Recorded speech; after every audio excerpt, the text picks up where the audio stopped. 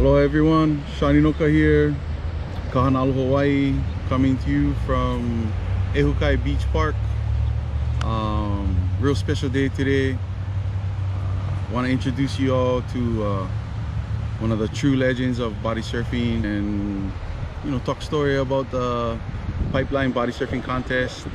And yeah, I just want to introduce you all to somebody that I've looked up for a long time, the originator of the belly spin, and it's hard to say underground because he's won so many championships, but the underground king at Panics, BK Holt.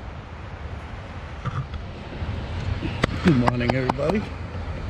My name is Barry Holt, aka BK Holt.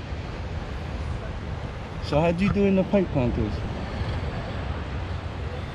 I did good the first day, and I got worked the second day. It was brutal, wasn't it? Yeah, the pipe contest.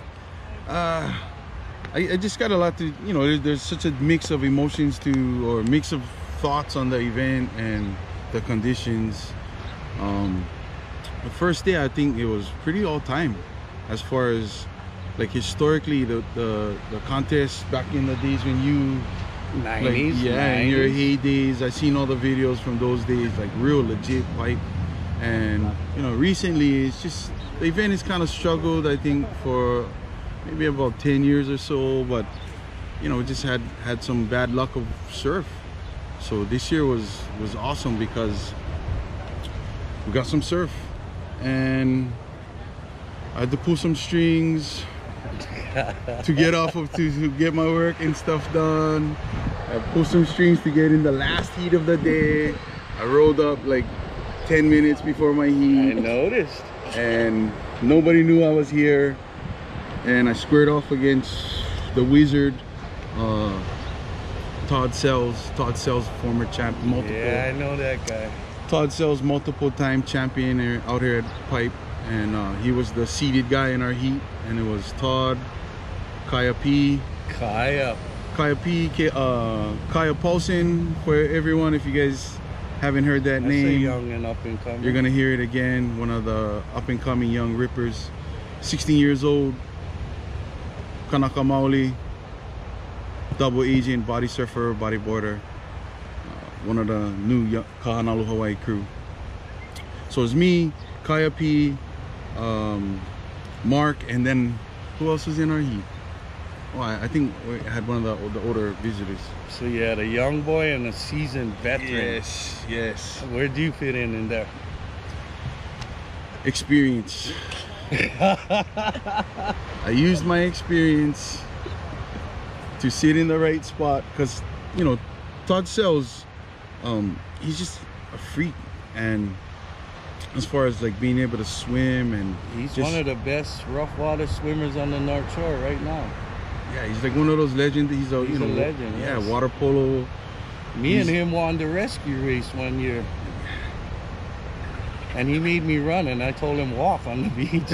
We had such a big lead, he was running. I said, let's just walk. But yeah, he's an animal out there.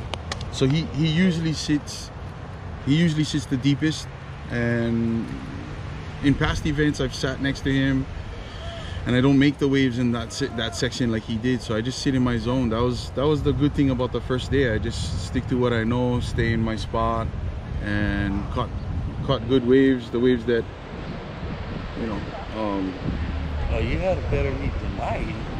I got schooled by a 260-pound walrus. Chris Baker is badass, and guys who are bigger, you guys do have the advantage at pipes, let me tell you. He drove through that barrel and made my jaw drop. I got schooled. There is an advantage sometimes to having weight to make sections or to power through waves, but the disadvantage is when you gotta swim. The disadvantage is when you gotta swim, man. This year was one of the worst years I ever seen it. Yeah.